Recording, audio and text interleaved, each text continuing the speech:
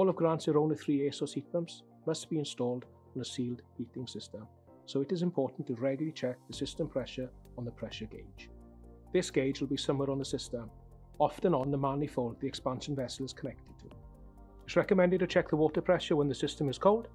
It should be around 0.5 of a bar for a bungalow and 1 bar for a 2-story house. The system pressure should be topped up when it is dropped below the desired level.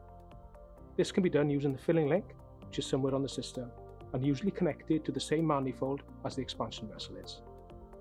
If the system is regularly having to be topped up, this may indicate a leak somewhere on the system. Any leak should be investigated, identified and dealt with by a suitably trained service or heating engineer.